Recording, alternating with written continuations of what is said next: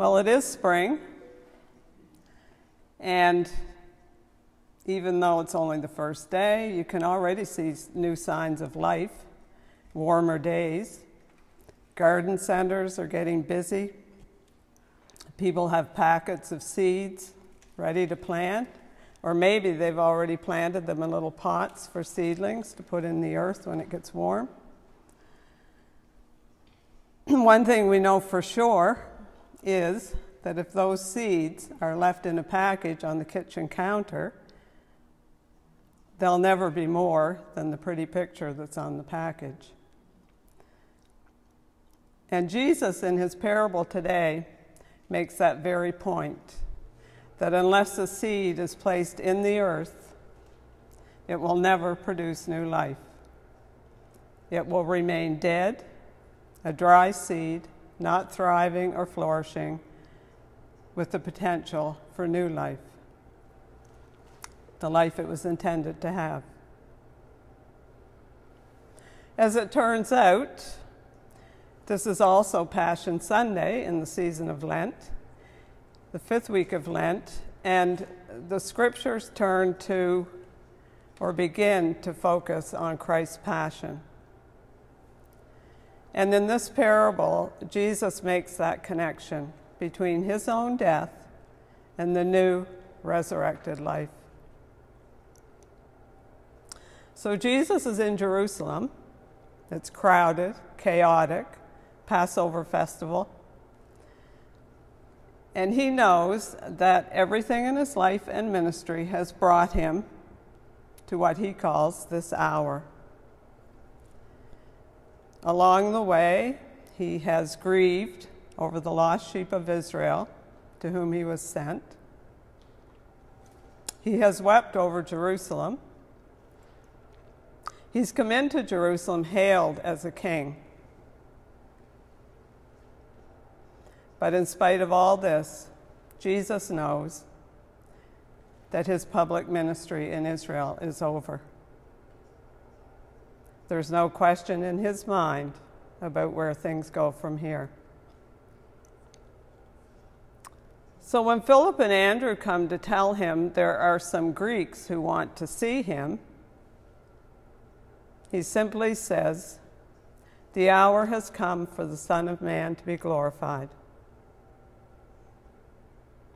He seems to be saying, now is not the time, or this is not a good time, or maybe even it's too late. They're too late. But then he goes on to tell this simple parable about a single seed dying, being buried, and bursting forth as a new and thriving plant of many seeds, all with the potential for even more new growth. As Jesus tells this parable, he knows that he's the seed, and of course he's talking about his own death and resurrection that will bear the fruit of a new creation. And he will be the first to die and rise again. And his followers, those dedicated to serving and sacrificing their lives for him, will be expected to follow him into this new and resurrected life. It says in verse 26, Jesus says, "Whoever serves me must follow me, and where I am, my servant also will be. My Father will honor the one who serves me." Serve me, follow me as my servant, and my Father will honor the one who serves me. So they will need to surrender their attachments to the world, ambitions and ideas, illusions of glory that seem more important than he is to them. And in this penitential season, such as Lent, I think, at least for myself,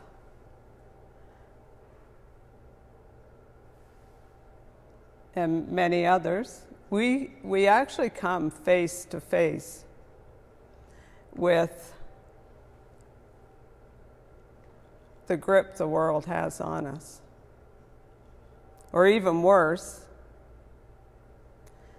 how we ourselves cling to the world with all its false hopes. The world that lets us think we control our own destiny. These are illusions, of course. And if we're willing to surrender those illusions of control to Jesus, then something new can grow. Jesus knows his own honor and glory are intertwined with his death and resurrection. And he now points out that our honor comes by following him. Our real life, our true honor, comes through loving and serving Christ. And we will follow him into the glory of his kingdom. However, even as he says all this,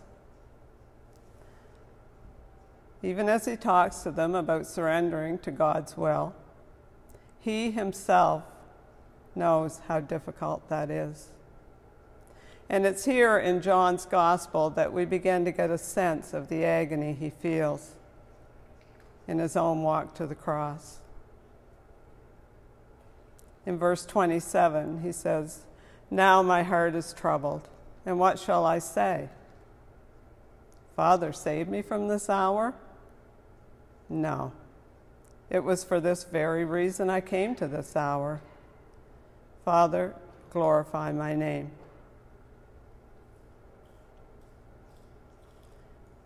So Jesus understands what he's asking his followers to do. As troubled as he is by what lies ahead for him, and he is deeply troubled, he's able to follow through. He understands completely what's expected of him. Jesus can carry on because he knows who he is, why he's here. He has a clear conviction of his purpose, his mission of salvation.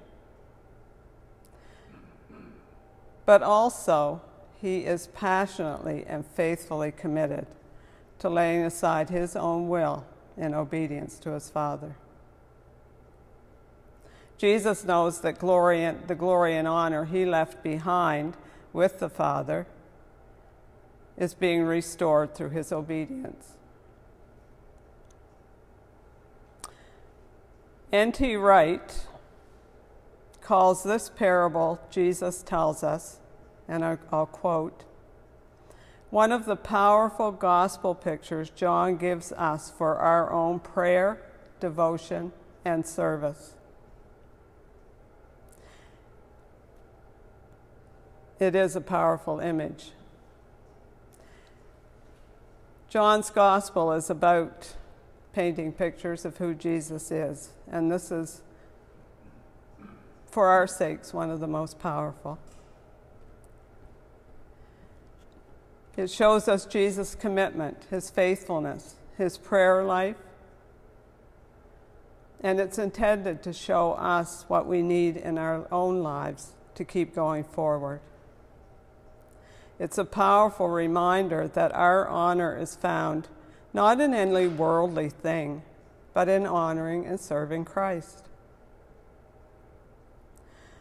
The Father honors our efforts to put to death the old self, to bury it so that our new life in Christ and for Christ can spring up to serve him.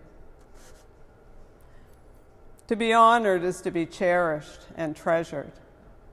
And what greater honor is there than to be honored by God the way he honors his Son? The best honor we can receive comes when we surrender ourselves to the abundant new life we have received in Christ, a life we already have, a life dedicated to his service and friendship.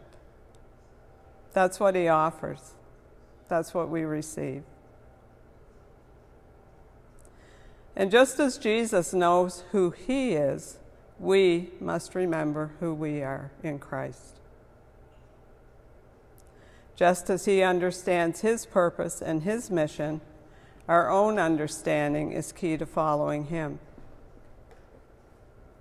So if we go back to these Greeks who approached Jesus at the beginning of our reading, you notice that Jesus neither receives them nor rejects them.